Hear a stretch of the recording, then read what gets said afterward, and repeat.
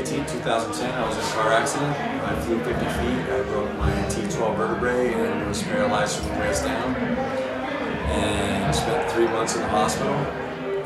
Spent the rest of that year kind of weak and getting weaker in a back brace.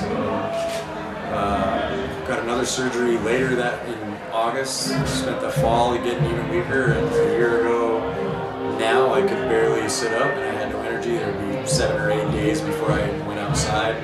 Even if it was like 90 degrees and stuff. And I found out about a physical fitness-based rehab. She bought me a motorcycle to build to get me away from the TV and out of bed.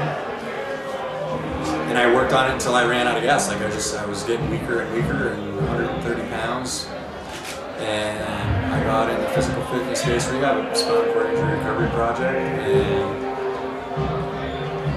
we rented this place 7 months ago. And to be a mad scientist, I didn't know what I was going to do. I was in a wheelchair and I have to figure out how to make a living doing this. And I have 20 years worth of skills, but they involved my legs and my back. And became a mad scientist. I came in here and started building motorcycles and doing tattoos and painting and sculpting and whatever we can find a market for. And I think it's evolving into big gimping choppers. I build choppers for gimps with other guys in my situation. When I'm on my bike, I'm not in a wheelchair. The tank is between my legs. And, the handlebars are in my hand. I'm doing 90 miles an hour like I was before I got hurt.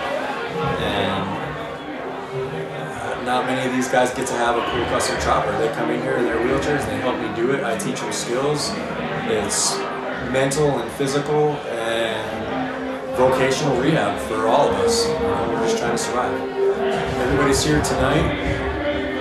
I have a lot of really good people in my life that have really, the strength it's taken for me to get through this injury and make it this far is because of the amazing people that I have around me. They're here and they support my shop. They support our ideas, and Megan is the best compliment to me on that because I'm a terrible dreamer. The reason everybody's here is because it's your birthday at midnight. Number 2 is because this rehab that has saved your life is $1,300 a month. That's more than our mortgage, and it's something we can't afford to do, but it's something we can't afford not to do. And we'll do what we have to do, and I built a motorcycle for the event tonight, so I can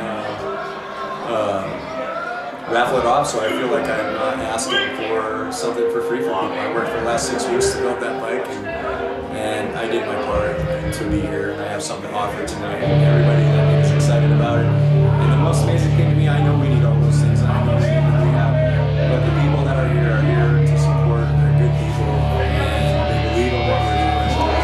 They have my back for the last 2 years.